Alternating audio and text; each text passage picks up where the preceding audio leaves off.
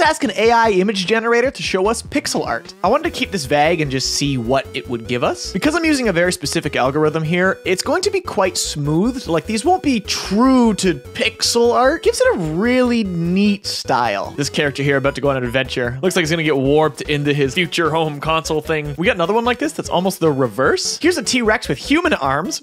I don't know why it loves dinosaurs here, but here's another kind of freaky, gangly, three-armed T-Rex. Character is like fueling up or something here, taking a rest at a little shop in the middle of the desert. This character holding a cane in front of, you know, a stop sign of sorts. Why? What are you stopping for? It's water. You're obviously gonna stop.